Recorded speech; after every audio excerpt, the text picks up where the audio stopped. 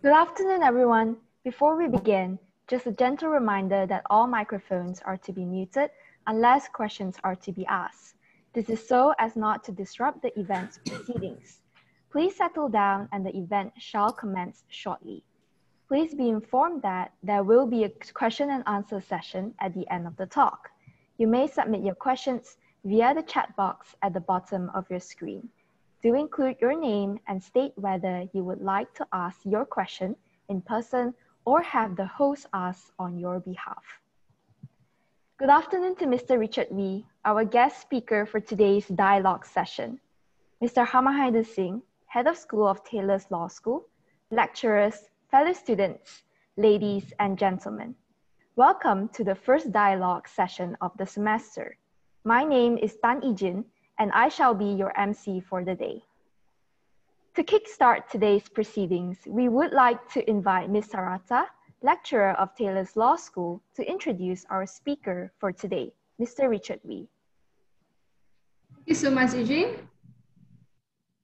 Mr. Richard graduated with a Bachelor of Law from the University of London, and he completed CLP in 1998 and was admitted as an advocate and solicitor of the High Court of Malaya in 1999. He holds a certificate in Strategic Conflict Management for Professionals awarded by the Singapore Mediation Center, a certificate of attendance for the Asian Domain Name Dispute Resolution Center workshop awarded by the Kuala Lumpur Regional Center for Arbitration, now known as the Asian International Arbitration Center, and a certificate from the Southeast Asia Regional Anti-Doping Organization for Result Management for Anti-Doping.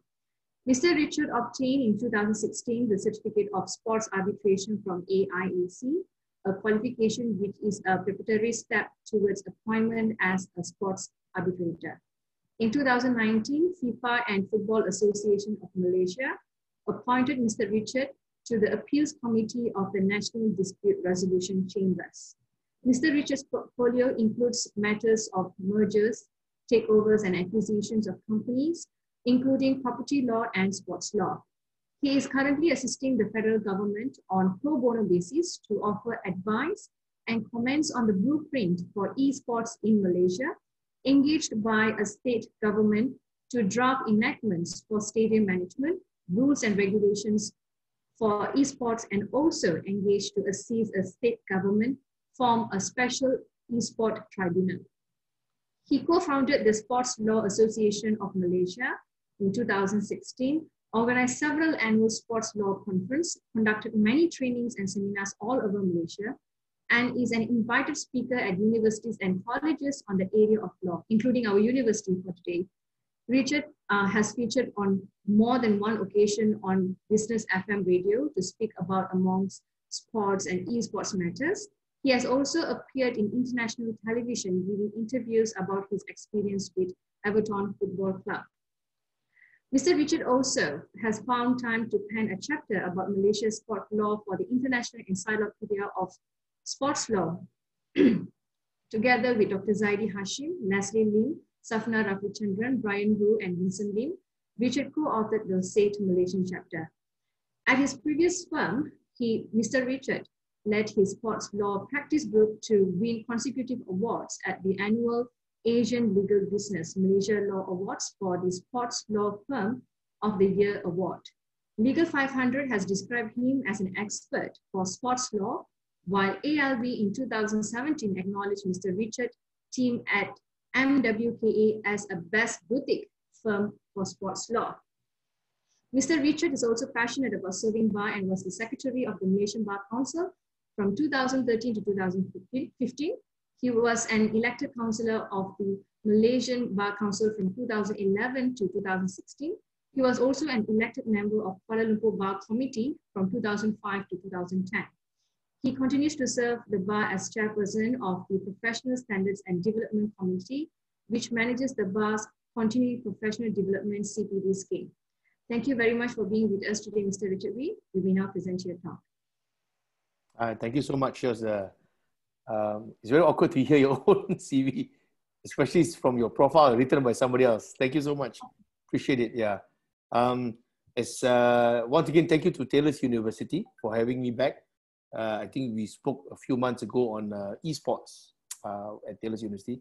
And I know a few people in Taylor's myself. And of course, I've known Taylor since you were just a college before you became a university. So well done to Taylor's. For today's topic, notwithstanding the constant mention of sports, but RWC is actually very much doing a lot of other things other than sports. The only reason why I think we are very popular for sports is because there are not many people doing it, and we happen to be quite active and aggressive about it, and made us a little bit more well-known than the rest. I would dare say 20% of our law firm is about sports, but the rest is about corporate law, company law, our logistics. We do a lot of work for logistics. We do a lot of work for tourism and hospitality law. We have dealt with many company law disputes, contractual law, etc., etc. So quite much wider than that. But thank you for that kind introduction, which, like I said, was written by somebody else. Yeah, thank you. Now, this COVID-19 bill, a little bit too late issued by our parliament, by our government, but I suppose better late than never. The idea of the COVID-19 bill is to address the change of human behavior over the last 5-6 months due to the pandemic. There is no doubt that the way we have lived our life, the way we have, I mean, just look at us now. In normal situation, I won't be speaking with you sitting from my table through this. I would have loved to meet all of you face to face, have my free teh tarik, because every talk we go to Malaysia will come with a free teh tarik. And then, you know, meet up with my friend, Mr. Harmahinda, or even Professor Kong Kok Wai, who is my classmate. So it'd be nice to hang out in your Lakeside campus. But what to do? You know, change of behavior. I'm now meeting you from the subtlety of my office, my domain. This is my room. You are looking at my office room. So, and this change of behavior has now affected the way we do our business, our work, and has definitely affected a lot of legal relationships. So, for example, we have issues pertaining to contract limitation, consumer protection, etc., etc. So, this COVID-19 bill, what RWC did, my firm did, was 4 of our team members, Wendy, Ian, Ashley, and Mei Peng. Ashley and Mei Peng are interns, whereas Wendy and Ian are pupils. They decided to draft an article about the COVID-19 bill, which I thought was a very extensive bill written by 4 very, very young legal eagles. So if I can click to the next page of this slide, please. Okay. Hold on, Richard. Thanks, Susanna. Sorry, kacau you. So thank you. So the topic is of course about legal impacts of the COVID-19. We have listed down the 12 areas. So if you are free, you can go to my law firm's website and you will see this article. It's called the COVID-19 Bill, the 12 Amendments. It's very easy to spot because we put a picture of a mask over a building, which is quite apt in what's happening now. So these 12 amendments, you can see from the screen, these are the 6 areas which we notice. Contract Limitation Act, Sabah and Sarawak Limitation Act, PAPA 1948, the Insolvency Act, and the Hire Purchase Act. Next page, you will see another 6 areas, which is about the Consumer Protection Act, the Distress Act, Housing Developers Issues, the Employment Law Issues under Chapter 10, the Public Transport Issues under Chapter 11, and the courts, the rules in courts under Chapter 12. So these are the 12 areas which we compile. Actually, if you look at the bill itself, if you peruse the bill has a lot more than that. In fact, it's not even broken up to 12. It's broken up to many sections. But when we were drafting the article to ease the reader's view, because it was drafted meant for a reader, when they read, they understand. Because reading this is confusing, this bill. So we then compiled it 12. So don't get confused when you do peruse the bill and you peruse the article. You say, hey, The bill don't have 12. That's because we compile it into 12 areas. Huh? Now, so for today's topic, we have 1 hour. I will go through it very quickly. Because I think the Q&A will be more valuable. So we'll start off with the first area, first chapter that we compile with, which is the contracts. But before that, some general observations about this bill. When the bill is passed, we hope Parliament will pass it. The bill will be retrospective. So we assume the bill will be passed this month in September, and it will go through the Dewan Negara, from Dewan Rakyat going to Dewan Negara, and eventually will reach our Yang di-Pertuan Agong for the Royal Assent. And I reckon it should be ready by the end of the month. So the first thing is that it will be retrospective. It will operate for 2 years. So this Act of Parliament, when it becomes an Act of Parliament, it will operate for 2 years. And apparently it will prevail every other bill, every other law. So if there's an inconsistency, this bill will prevail. And this bill can even be extended. The Prime Minister, whoever the Prime Minister at the time, now Malaysia, we have no idea who's going to be the Prime Minister tomorrow. So whoever the Prime Minister at the time may extend the bill for another certain period, and the extension must be done in Parliament. Of course, by then it won't be a bill, it will be an Act of Parliament, it will be a statute. Next, please. So, thank you. Now, the first one we'll talk about is contract. So, long story short, basically any contract which during the period of 18th of March this year to 31st December this year, if there's any contract which has been, there's a breach, you are unable to perform, blah, blah, blah, under the Contract Act, because in Malaysia, the law of contract is governed by the Contract Act, then according to this Act of Parliament, this soon-to-be Act of Parliament, that breach of contract will be waived. So it can be waived. So it's basically it's okay to be a bad boy the next 6-7 months, or should I say 9 months. However, there is a proviso. If the contract has already been terminated, let's say someone breached a contract and parties terminated it in May 2020, 3 months ago, that contract cannot be revived. So you can't undo what has been done. So that's why I said at the beginning of this talk that this Act of Parliament is a little bit late. Should have been given to us in March, but Parliament only came about now. Quite a poor effort by our current government. They should have done this much earlier. So by the time this bill comes into force, it'll be probably in October. So, which means we only look at contracts which is going to be in breach from October, November, December. Unless there was a breach of contract in April.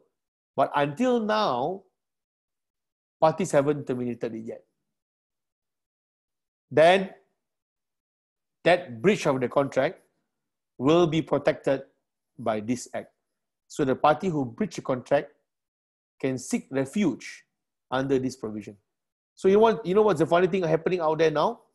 Everybody is busy terminating contract now, before this bill comes into force. How silly of our Parliament. So, or should I say of our government, because it's not Parliament's fault, it's the current government who's presenting the bill. So there you go. That's the first issue, the issues pertaining to contract. Again, I said, you want a more detailed reading, just go through our article. And I'm not the only one who wrote articles. You can look at Mr. Lee Shi's article from the blog called The Malaysian Lawyer. And I think a few other law firms, even Nakis and Partners, wrote an article about this. You can also peruse that. You just Google a few law firms wrote article about this, not just RWC. Can I go number 2, please? Okay, still number 1, sorry. So these are the categories of contract which will be governed under this proviso. Construction, performance bond, professional services like me, event contracts, lease and tenancy, basically it's a rental agreement, tourism agreements, and religious and pilgrimage related agreement. So these are the contracts which will be governed about this, which now creates a new conundrum. What about contracts outside this? Like a shareholders agreement contract, or a sports contract.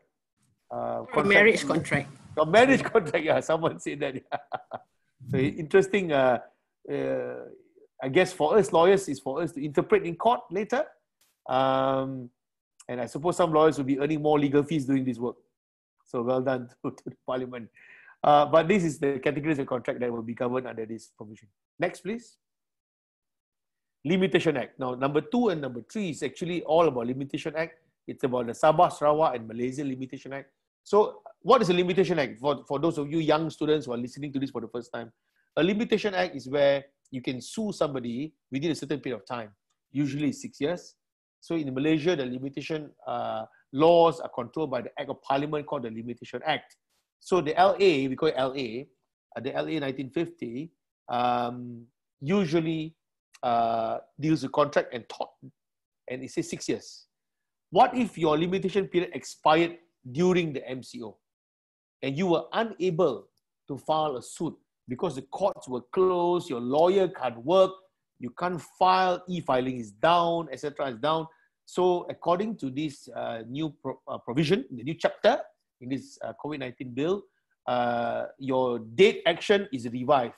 So this one, what a Malaysian Malay will say, mati hidup semula. You know, your date come back alive, mati hidup semula.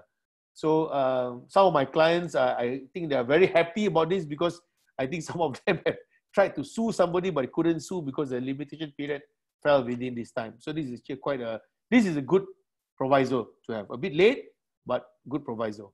So the next page, number 3, the same thing applies in Sabah and Sarawak. So this proviso apply in Malaya, Sabah and Sarawak.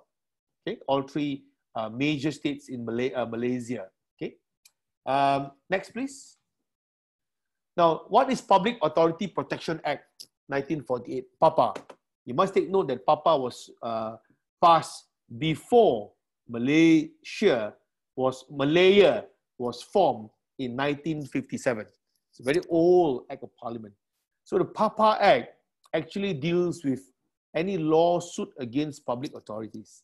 So if you want to sue a government agency, your limitation period is about 6 months to 36 months. So the law actually limits the time period for us to file any suit against a government public authority. But however, based on this COVID-19 bill, the PAPA has been tweaked, and basically now the period has been extended. So if you look at it in our article, you can now sue outside 18th of March to 31st December. Now you realize by now, all the time period the Parliament is dealing with is what happens between 18th of March to 31st December. And we all know on 18th of March, all of us were housed in prison. The government announced all of us cannot go out. So for the first time in my life, I have to stay at home. Even though I want to go, I really have to stay at home. I've got no choice but stay at home. So 18th of March onwards until 31st of December, every provision deals with the time period. So that is the general feature of the bill. 18th of March to 31st December 2020. And for this, PAPA is been extended. And the extension is up to 36 months. Yeah, 36 months. It's given extra 36 months. Next, please. Now, insolvency. Insolvency Act, a few years ago, Parliament amended the Bankruptcy Act and the company laws pertaining to insolvency and combined everything under the Insolvency Act 1967. So always remember, when you deal with insolvency, you are dealing with a company. When you deal with bankruptcy, we deal with a human being. Only in America, Americans being Americans, everything is the word bankruptcy. But in England, where we are referring our laws from, insolvency deals with company and bankruptcy deals with human being. Now, for those who are new law students here, what is insolvency and bankruptcy? Basically, you owe more money than you have, and somebody filed an application in court to declare your company insolvent, therefore closing down your company, or to declare the human being bankrupt and making you a permanent bankrupt. And once you're bankrupt, you cannot do many things. For example, you can't travel beyond Malaysia, your passport is impounded. So now for this moment in time, for fear of people who may be unable to pay debt, instead of allowing any Tom, Dick and Harry to sue any Tom, Dick and Harry for bankruptcy and make the person bankrupt, the limitation, the quantum to trigger the right for bankruptcy has been increased from 50,000 ringgit to 100,000 ringgit. Now, what it means is that if Richard Wee owe money to somebody and I owe money, say 51,000 ringgit, under the current law, that somebody can apply to make me bankrupt because I was unable to pay the debt. But under this new COVID-19 law, the quantum to trigger the right to file a bankruptcy application has been increased to 100,000 ringgit. Okay? So any questions, you come back later. We can discuss a bit more. Now, number 6, next one. This is about hire purchase. Now, what is hire purchase? For those, again, I know there are many seniors here who probably have your own hire purchase. I have hire purchase. I purchased my cars through hire purchase agreement. So usually hire purchase deals with vehicles. You buy tractor, motorbike, ships, car through hire purchase. So there's a Hire Purchase Act. That Act of Parliament is the one which 1967, and this Hire Purchase Act 1967 is the one which will govern the way we deal with hire purchase deals, rights.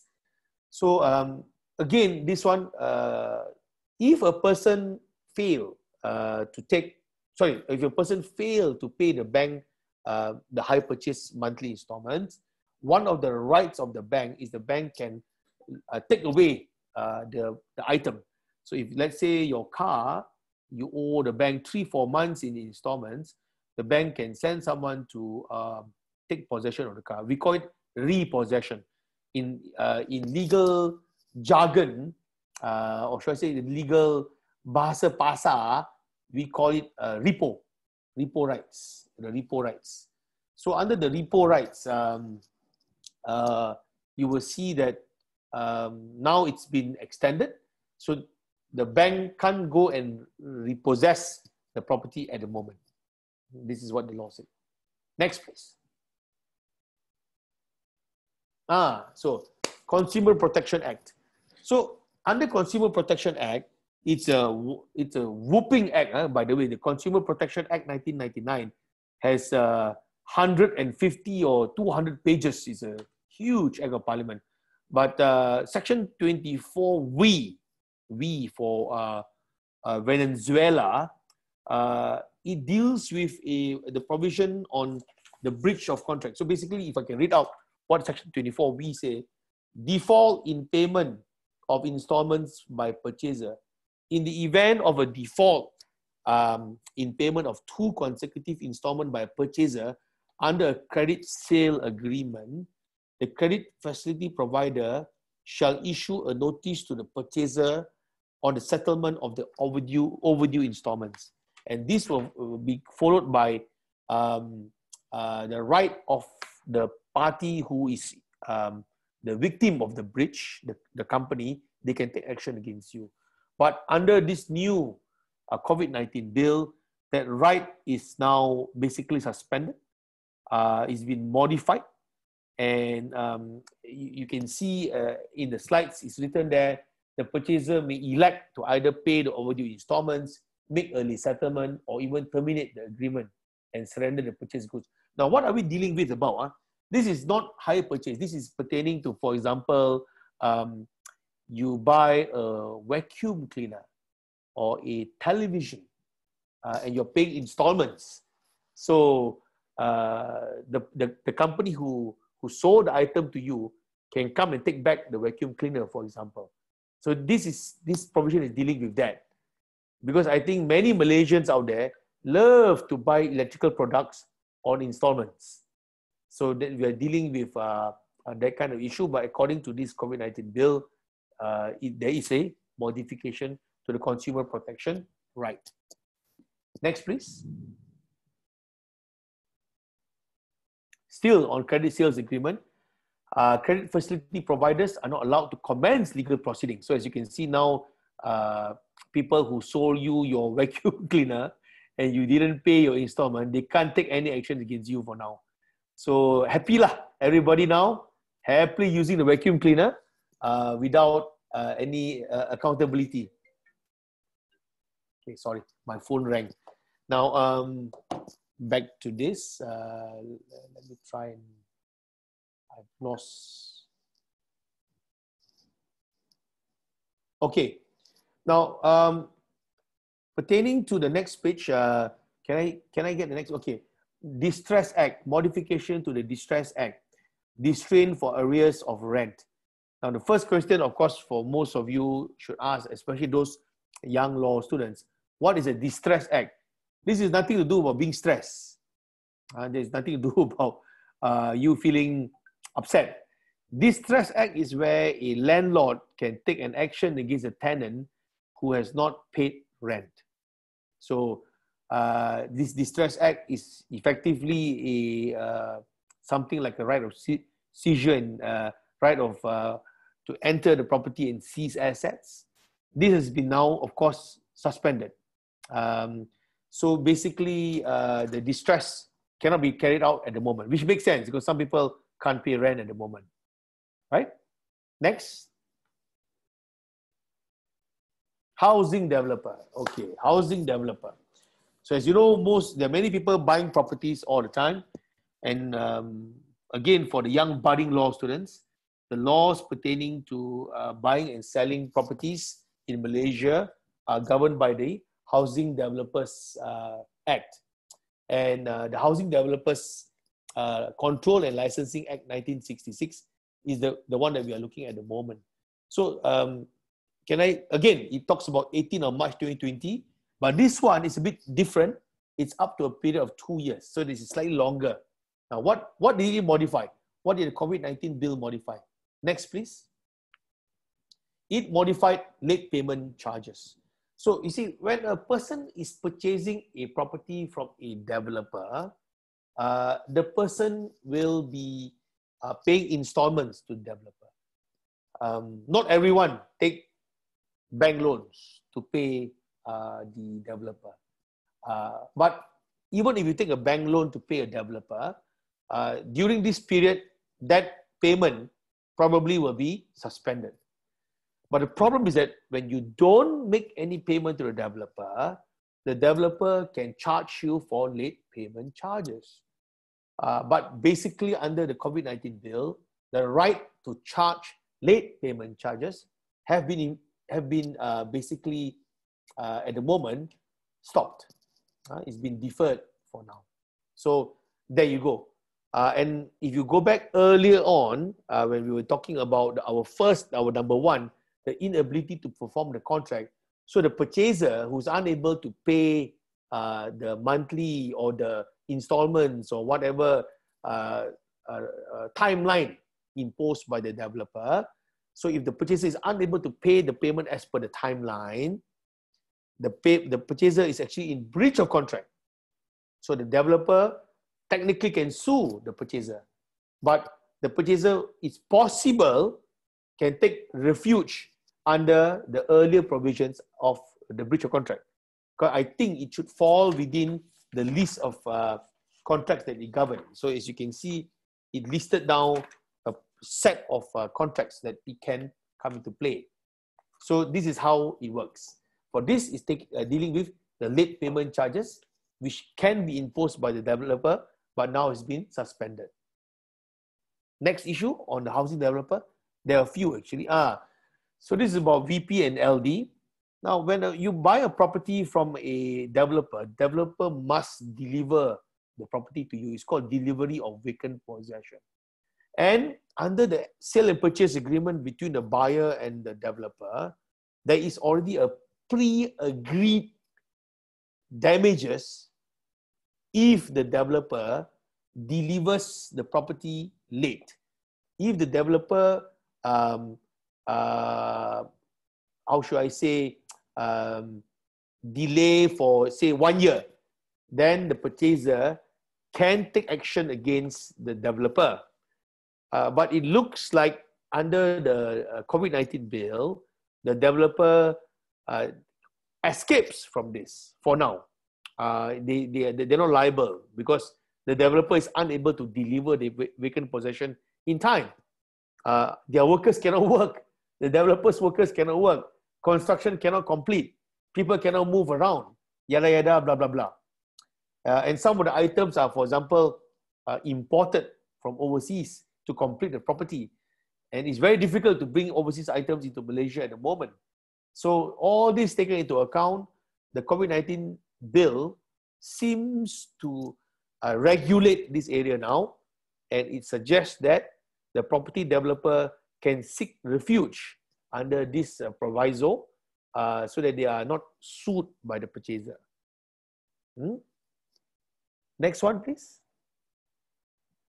Now, what is a DLP? So, defective liability period. Still, this is still under housing developer.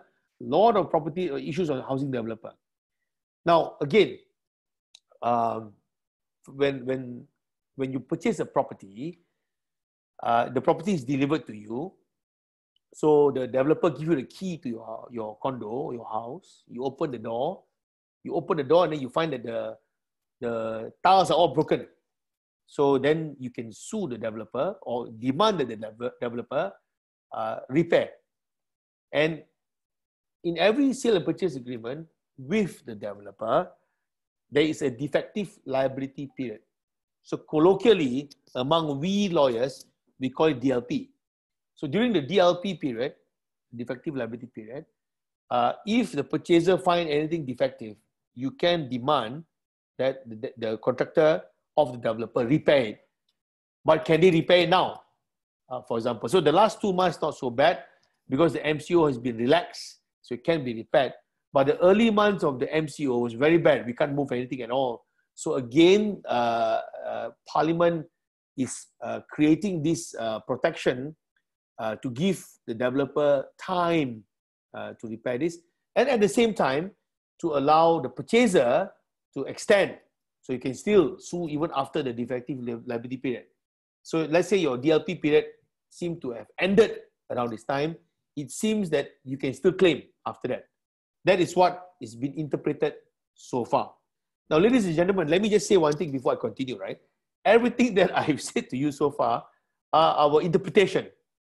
We haven't seen Parliament passing this act yet, and I wouldn't be surprised I may have to hold another webinar if it turns out the entire bill changed. You know, I hope not. But from the wordings written in the bill, this is what we have interpreted. And I stand corrected, of course. I hope we're not wrong, but I'm quite optimistic that our interpretation is quite accurate. So there you go for now. Next. This is an employment law matter. So, under employment law, there are a few acts of parliaments in Malaysia dealing with employment. RWC, we do a fair bit of employment law work. That's another area of work that we do, which people don't know. So, for employment matters, if your salary is above 2,500 ringgit and your employer sacked you or retrenched you or wrongfully dismissed you, then because your salary is above 2,500 ringgit, your remedy lies in two courts. One is the normal court, Mahkamah Session, Mahkamah Tinggi. Depending on your salary, you can sue for breach of contract, blah, blah, blah. So your remedy lies your breach of contract.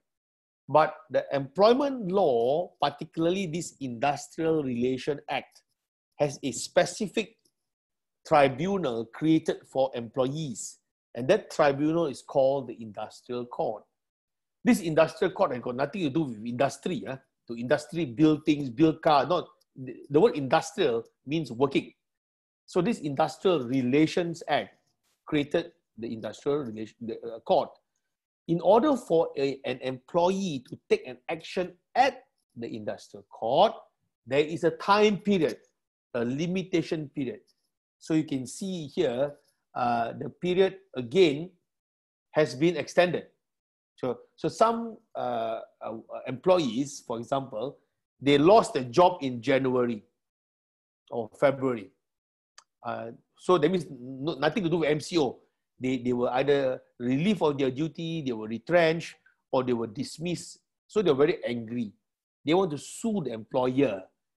Then while they were preparing the paper to file the paper in Industrial Court, 18th of March came in and the court was closed. They couldn't file. And they have, for example, 6 months or 6 weeks or 3 weeks. Because it depends. A different scenario have a different limitation period. So let's say for retrenchment, if you want to file a complaint at the industrial relation, you have 3 months, 3 months, right? You got 3 months to file a complaint. And your 3-month period happened to fall within the MCO. So in the Malaysian Chinese, we say, DiaLAWgue. How to file? Die. You know, Malaysian favorite, anything wrong, die. I don't know why, everything die, you know. So DiaLAWgue cannot file, you know. So this act of, this COVID-19 bill allows you to revive it. You can still file. So it's a good thing. This is a good thing, right? So basically, this is as I said earlier in the Malay phrase, mati hidup semula. So you are back, you're revived again. Yeah. Okay? Next, please. Thank you. So this is the Private Employment Agency Act 1981. This again deals about the renewal of license. Basically, it's extension of renewal license. Same thing. So any license period expiring at time, you're not allowed to renew it even after the time. Okay, so you won't be punished for having your renewal period falling within the MCO. Now you can still renew it afterwards. Okay, as you can see the theme of the bill. The entire bill is about that. So if you kaput during the time, they bring you back alive. If you want to sue, you can't sue, you can sue now. You know, blah, blah, blah. It's basically, that is the character of the bill. Next, please. Now, this is the Land Public Transport Act. This deals with buses, taxis, public transports. And like any other public transport, these public vehicles, they need licenses. And the licenses, again, may have expired during the COVID-19 MCO. So once again, the period is being extended. You can now go again and file an application for licensing. This is, again, a very simplified, I'm simplifying it for all of you.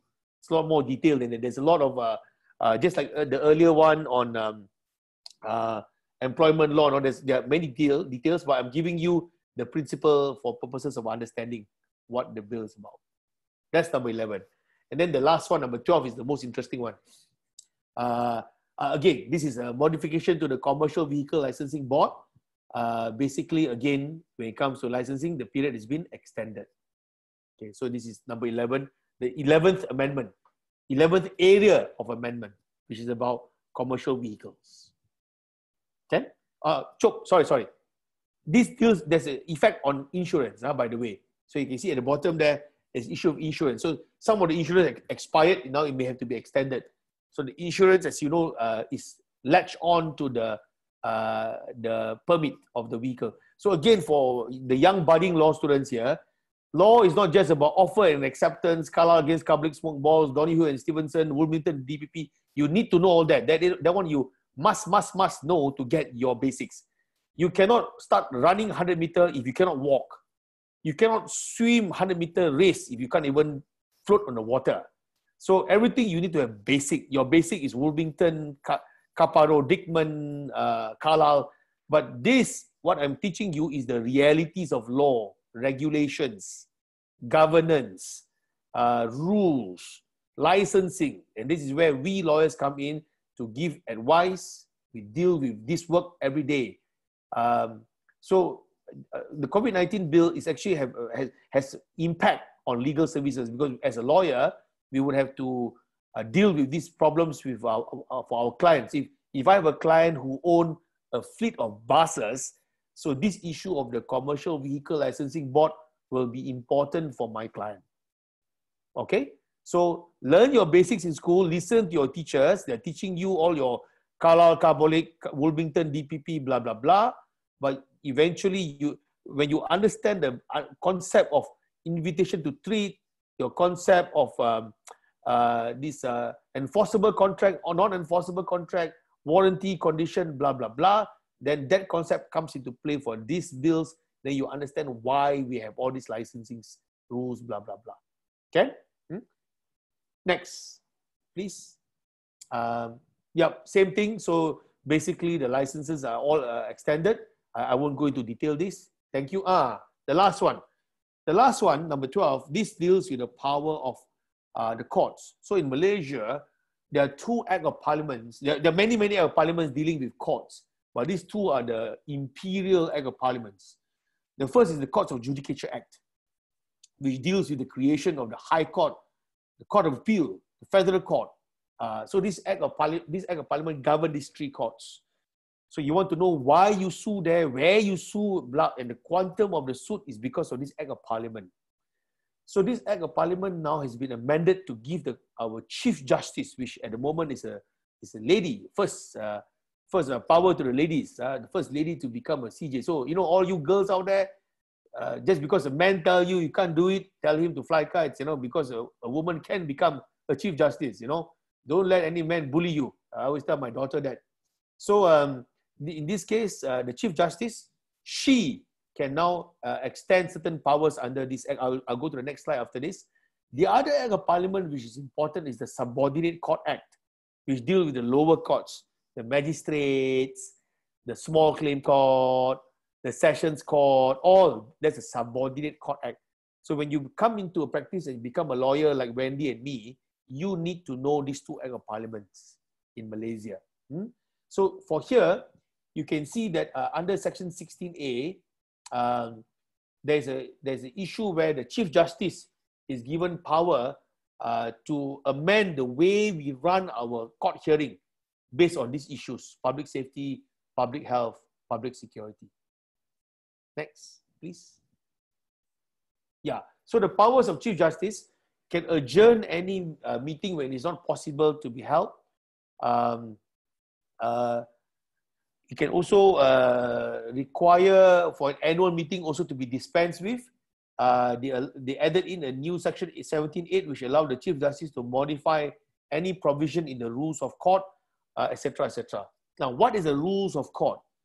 Now, when you become a lawyer, especially when you carry out litigation services, there is one particular book called the Rules of Court. The Rules of Court, do we have it there? No, don't have. The Rules of Court 2012 is basically the Bible or the Quran, depending on what religion you are, of court matters. So this is how the book looked like. So okay, I'm going to block this page because it's from a rival university. So this is the Rules of Court. Okay, this Rule of Court 2012, you see how thick the book is. So all of us lawyers, and those who are doing CLP and all that, we need to memorize this. We need to understand this. It will tell us where to file, what to file, how to conduct a trial, what can you put in your affidavits, application for discovery, case management, appeals, costs, etc. It's all in this Rules of Court. So now, according to the new bill, the COVID-19 bill, our Chief Justice, her ladyship now can modify the rules depending on the interest of the case. So for a long time, as a lawyer, we were struggling to deal with the COVID-19 because the rules did not expressly state that we can hold hearings online. So, and then we have a problem. How do you cross-examine a person online? You know, I mean, if I'm good, normally cross-examination is about the element of surprise, the art of questioning a person to the point where the person have to concede certain issues. But if the witness is sitting in his or her house and has all the notes, you see, like this video, you can only see my face here. You have no idea whether I'm hiding notes here, you know, or maybe someone is sitting next to me here now and whispering to me an answer. You can't see, you know. So we had that problem, and I think that will still be an ongoing problem. I doubt we can do a trial, especially criminal trial online, but there have been some cases, I understand, which has been conducted online trial. I'm not sure how the lawyers go around the issue of cross-examination, but apparently it was successfully done. I suspect there were a lot of safeguards before the trial could be conducted online. So anyway, the point is now, the new COVID-19 bill, if passed by Parliament, have empowered the Chief Justice so that her ladyship can amend the rules and laws with regards to the way we litigate matters. Now, this is very important for lawyers. Very, very, very important. And also, many people don't realize that because of COVID-19, the criminal courts could not move. And there are many accused persons. In Malaysia, we call them OKT. Is a short form for Orang Kena Tuduh. OKT. In English, the books are usually referring to them as the accused person. So, but because we are Malaysia, let's use the Malaysian term, OKT. So the OKT is stuck in prison because there are many instances where the OKT cannot get bail. And some crimes are even worse, it's unbailable. So if it's unbailable, you cannot get bail even if you want to. For example, capital crimes like murder, drugs, robbery.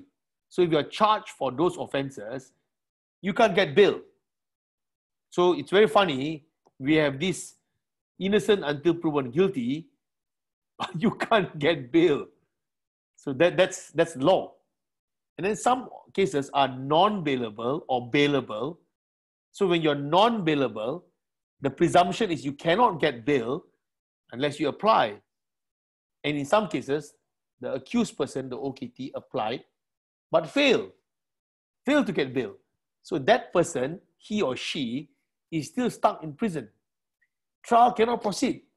So the person is just sitting there waiting for trial to start. And at the same time, you can't conduct a criminal trial online. The person's liberty is at stake. You need to prove, as a defense counsel, some element of reasonable doubt to trigger Wilmington and DPP so that the court is persuaded to acquit the person. How do you do that when you need to cross-examine a witness through video? Then the DPP, the Deputy Public Prosecutor, need to prosecute the case and prove beyond reasonable doubt that the person is guilty. How is the DPP going to do that? Through online video. So this is something for us to see. In fact, my friends who are mostly doing criminal defense cases, I've stopped doing criminal defense cases for a few years now. My last case was in 2016 when I did a drug case, 2 drug cases. That was my last case since then. So when I spoke to my friends who are lawyers who are doing criminal defense work, they are heavily objecting to online hearings. So that is something we still wait to see how it develops. So next, please. I think that's the end, I think. Same thing, the Subordinate Court Act, same, like the first one. So this is the other Act of Parliament I told you, which is very important. So under the Subordinate Courts Act, the CJ can then make amendments to allow hearings online, etc., etc. There you go. Yeah, so that's the end. That's the end of our 1 hour lecture. I've tried to modify it and make it as simple as possible for everybody here. I can see some of the people who log in are the law lecturers, which makes me a bit more nervous to speak to law lecturers. I mean, most of the time, the law lecturers are far more better than me in their areas of what they're teaching in. So I can expect some probing and difficult questions later. But I've tried my best to, we have tried our best to present this in a simple way to make people understand. If I repeat, when you're free, please have a look at the articles, either at RWC website or the many other articles written by my other members of the bar, and you can have a look at it. So can I open it to Q&A, please? Thank you, Mr. Wee, for the enlightening talk. I believe that all of us have indeed gained some valuable insight on the legal impact of the COVID-19 bill. Now we shall answer the questions from the floor. To all attendees, you may still submit your questions via the chat box. Do remember to include your name and state whether you would like to ask your question live. Can we switch off the share screen? Please, sorry. Thank you very much. Puan Susanna, thank you. Sorry to make you my clicker. Sorry, sorry, minta maaf. Normally, terima kasih. So, okay, now that I see everyone's face again, I just realized 92 people are on board. Oh my God, I hope I didn't say anything wrong. Okay, all right. Yeah, we had about 100. Oh my God.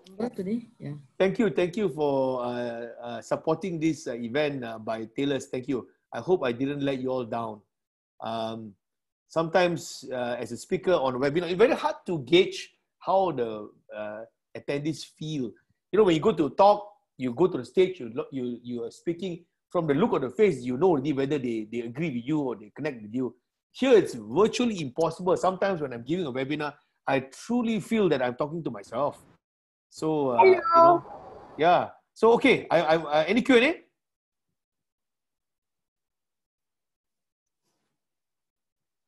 I'm open to any Q&A. Richard, yes. My name is Harsharan. Hi, Harsharan. I dare not show you my face because I'm not terribly well dressed. Okay, but I can see your handsome photo. Thank you. That's a very old one. I assume you are a lecturer there, Mr. Harsharan. I should think so. I should hope so. But anyway, I'm still learning the law, and I really want to say that I appreciate what you've done this afternoon. Thank you. For me too, it was very informative. And I hope that if and when this bill does get passed, you could come over and maybe again tell us, maybe a year from now, how really things happened. You know what, Harsharan? We suspect, my firm suspect that there will be amendments. There will be some amendments. I think it's inevitable. You know, they have to have it because we can't rely on the state of the law as it is. Yeah. And the bill also, to be frank, wasn't that well drafted. It really looked like a cut and paste from Singapore.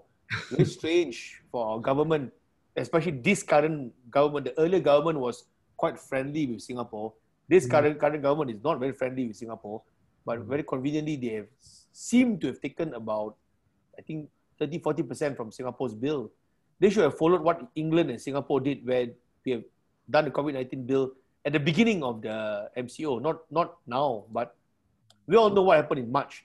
So let's not go into that topic lah. Then always they accuse us of being political. So so sadly for Malaysians, we suffer due to politics. So okay, Richard, I wanted to thank you very much. I'm not going to take up any more time here because I'm sure there will be questions that will be asked. Thank you once again, Richard. Cheers. Come over to my office one day. Yes, once the RMCO is lifted totally. Yeah, man. I think we should host a barbecue for Taylor's University. Bring them over, Because we are operating from a big bungalow. We rented a big bungalow for events and we can't do anything for the last 6 months. Mati lah. Okay. You know what they say, man proposes, God disposes. Yeah. Thanks, Richard. Thank you. Bye. Cheers. Cheers. Yeah. Cheers. Mr. Richard, we have one question from Nimisha. So she asks, what do you personally think is something essential that is missing from the COVID-19 bill? Well, I think, frankly, in terms of principle and in terms of areas which is governed, the bill seems to have governed the essential commercial issues.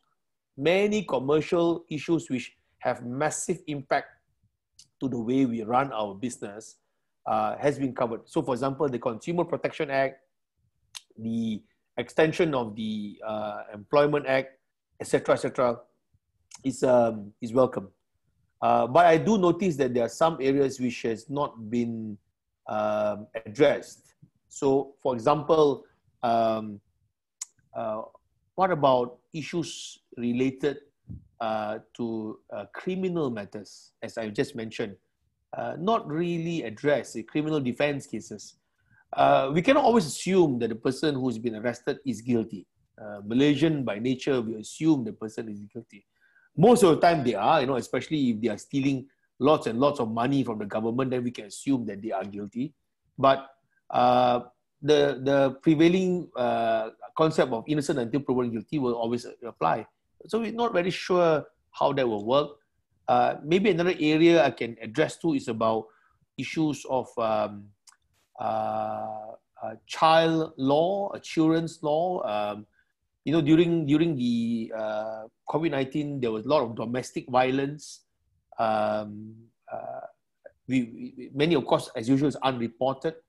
And then while the two adults may be fighting, I'm going to reserve my comments about the two adults fighting, either boyfriend and boyfriend, girlfriend and girlfriend, or boyfriend and girlfriend, husband and wife, whatever, But what about the children who's been affected? There's not enough protection for the children. I've heard from comments from the child rights laws that they would have preferred more protection for the kids. To be frank, I'm not very sure what kind of protection they're looking at. I don't really practice defense of child law, but I can understand what they mean by the issues of domestic violence. So that could be another area. But I would think generally the COVID-19 bill is fairly all right. Could have been better, but it's not too bad. Any other question?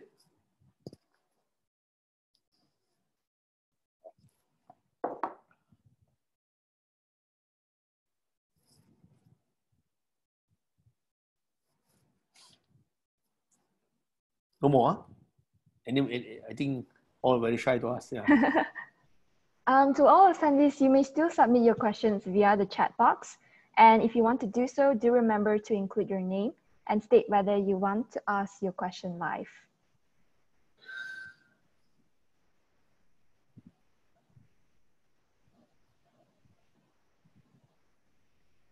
Are you attending classes face-to-face, or all your classes are still online? Oh, actually, some of our classes are online, live synchronously, and some of our classes are pre-recorded. So we can watch them anytime we want. Okay, cool. I got a question I see here from Lai Yu Yi. I would like to know, after the government waives these late payments or encourages lower payment, what should they do to help the owner when they're helping the tenant? Okay, there's a few questions you're asking there, Yu Yi. Now, with regards to the owner of the landlord owner, this is how I think the government is looking at it. Okay, if you are the owner of a property, at the moment, you can't distress. So that means you can't go and get back the property under the Distress Act, number one. Number two, the tenant who's in breach for not paying rent also apparently now can get protection. Number three, the tenant also apparently now can ask for other protection under the COVID-19. But what about the owner? Because the owner has a property but lost a lot of things. So this is how I think they look at it. Number one, if the landlord, the owner, owes money to the bank, but because there is a moratorium now, the owner doesn't have to pay the bank any money anyway.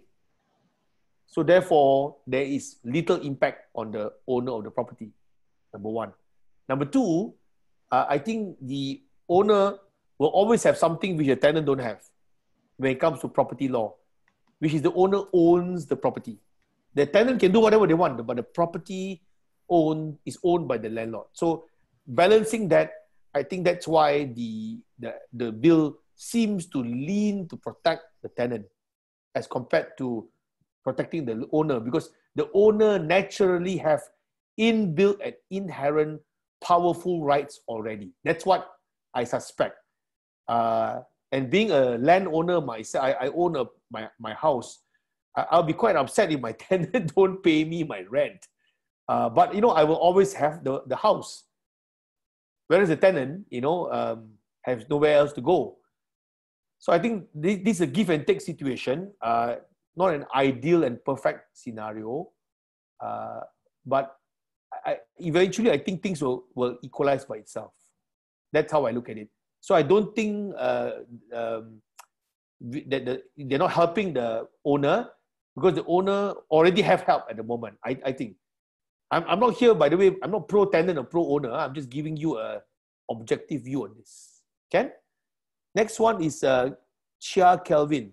Yes, Sabah. And he asks since there is a new cluster in Sabah, do you think the government should come up with any bill to control this situation, especially when the election will be held soon? For example, Kelvin, I would have to beg to differ to have a specialized bill for any particular cluster, because a cluster can happen anytime. And usually clusters happen because we have really, sorry to say, irresponsible, sometimes silly people who think that's all right. Right? So this is the problem. Clusters. Somebody did something and came back from somewhere. I noticed always some kenduri, some travels, then boom, cluster. Like one the Kedah guy came back, went to restaurant, boom, one more cluster. So I don't think it's about the bill. I think the current actions taken by the health ministry is sufficient, and we cannot have a bill to govern every cluster at the moment. But maybe we can have a law to govern irresponsible spread of virus. We have at the moment sufficient laws on that point. We have laws which say if somebody purposely spread a disease, it can be you can be charged in court, but maybe the law can be enhanced to impose a more relevant punishment to reflect the current atmosphere. I think all of us are quite concerned when we have an idiot walking around with a pandemic, with a virus, and not wearing a mask. That's what I noticed. Okay? Yes. Then, and we have a question from Chong Ler Yi regarding the Distress Act. If the owner now raises the rent and in a way forces tenants to leave, can the tenant sue the owner? Well, this is a good question. What's your name? Okay? Chong Ler Yi. Chong Ler Yi. Okay, yeah. Chong Ler Yi. Good question, Lee. But when it comes to landlord and tenant increasing rental, it is an offer and acceptance situation. It's a contractual issue. Of course, the tenant may complain, oh, you're terrible, landlord, you're bullying me, blah, blah, blah. But just a few years ago, many tenants were bullying landlord.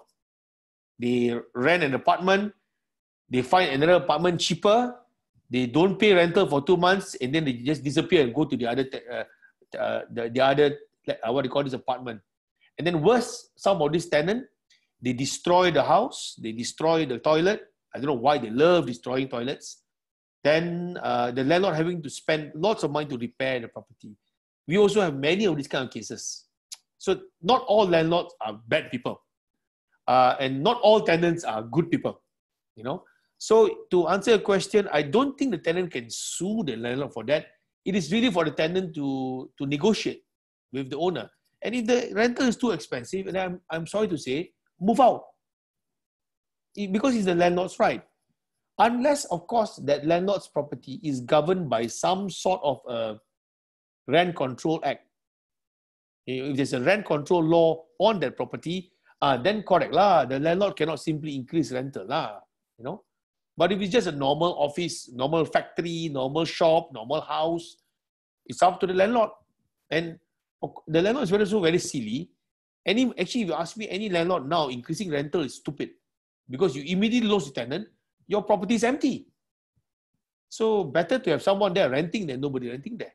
So that's the other practical scenario lah. So I don't think suing the landlord or the owner may be a visible or viable solution. It may happen. But at the same time, I think the tenant and landlord can negotiate. And I do hope the landlord don't be so unreasonable lah. I hope I answered the question. Next question. Wow, suddenly got so many questions. Very good. Yeah, very good. Next. Next one is from Josephine. She asked, just to clarify, does Section 24 of the CJA 1964 enables the High Court to conduct hearings online, as it states, have all the powers? Section 25 of the, is it Section 24 or 25 of the Courts of Judicature Act? 25. Okay. Under the Courts of Judicature Act, basically at the moment, there is no positive mention of an online hearing at the moment. None. So the only way is to creatively interpret the Court of Judicature Act to allow the online hearing. But courts won't simply interpret it that way, because courts are very traditional. Look at us, look at all of us, lawyers, law students. You are studying a case, Kala against Public Smoke Balls, my favorite one. That happened a few hundred years ago, 100 over years ago. The lawyers were still riding horses. There were no photocopy machine. There were no mobile phone, no Google, no nothing, no WhatsApp, nothing at the time, right? But we're still studying those cases. So courts by nature are very traditional. So I would dare say that's why courts were very slow to interpret the word have all the powers to include online hearing. But now, this COVID-19 is empowering the CJ, the Chief Justice, to do whatever her ladyship thinks is right. So that may pave the way for us to finally have a more robust online hearing. I'm personally in support of the online hearing. I think some hearings can be done online. For example, probate or joint petition for divorce. You don't need to bring the two husband and wife who hate each other to go to court to get a joint petition divorce. It can be done online for joint petition lah. If it's contested, cannot. You know, there's some applications in court where it's just purely lawyers' work, where we attend case management, or we submit documents in court, we handle an inquiry from court, or the judge want the lawyer to clarify certain matters in the documents. All that can be done online. We don't need to do it face-to-face. So I welcome the advent of online hearings, but I think the court also have to be very cautious and careful. Can't just simply open everything up that way lah. So with respect, I think your question, good question, but I think this current bill allows the CJ more power, which may include having hearings online. Ken? Boleh? And we have one last question from Mr. Hacharan. He'd like to ask the question himself. Yes.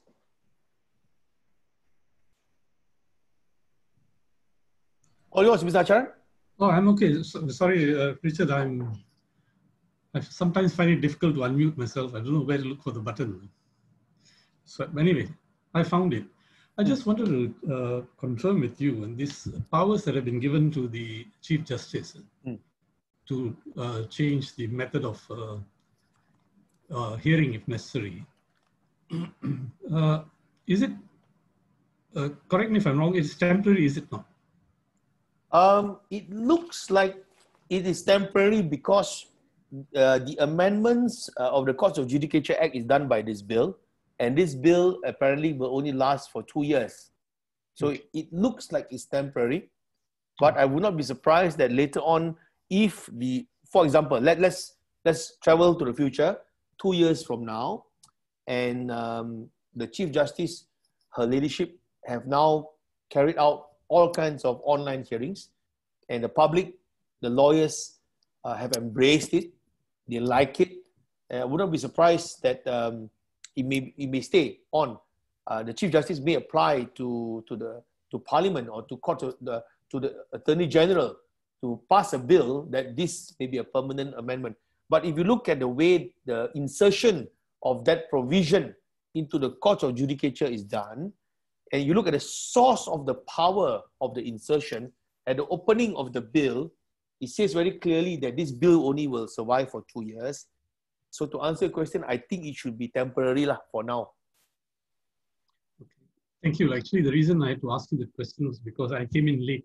So I obviously missed your first slide. Oh, no, it is. To be fair, I didn't address the issue at all. Your question is, I think the first time everyone here is listening to it. So okay. Yeah, I think it's going to be temporary. Because I have some concerns about giving white powers to any one person. I'm so cynical. I do not believe anyone is wise enough to have such white spirit. Yep. And our country have just seen it over the years. How one person getting too much power has caused. So, what did Lord Acton say? Absolute power corrupts absolutely, right? That infamous or that famous phrase, yeah. Power corrupts and absolute power corrupts. Yeah. It's so true, yeah. Thank you, Richard. Cheers. And that's the end of the question and answer session. Thank you for all the questions, everyone. And now we will move on to our photo taking session. So if everyone can switch on your cameras, please. Wait, hold on. Let me put some makeup first. Sorry. Eugene, I have to decline. Nobody wants to see my bald face, so thank you. This good-looking photograph of mine hopefully is good enough.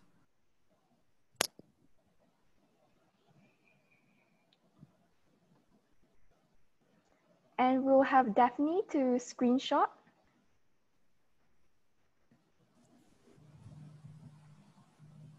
Okay, just a second, yeah.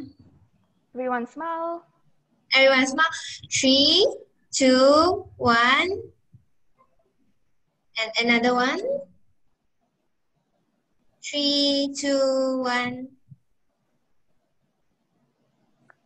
Okay, that's all. Thank you. It's so strange, man. I never thought we would take a group photo this way, you know. All a change of behavioral pattern. So anyway, Taylors, can I thank you again, Mr. Harmahinda? Terima kasih. Thank you for having me. Thank you very much, Richard. Sorry, I was in and out of different calls. I couldn't really say anything at the start. I'm so sorry about that. No worries, mate. Thank you very much for your time and for giving us that very informative breakdown of the COVID-19 bill. And I would like to echo what Mr. Harcharan has said, that hopefully we'll be able to bring you back to give us an overview once this is passed, hopefully, at that point. So thank you again, Richard, and we'll definitely see you soon. Okay, take care. Bye-bye. Thank you. Thank you very much, Richard. To all the students, study hard, huh? All right, bye. Thank you, Mr. Bye, Richard. thank you. Thank you.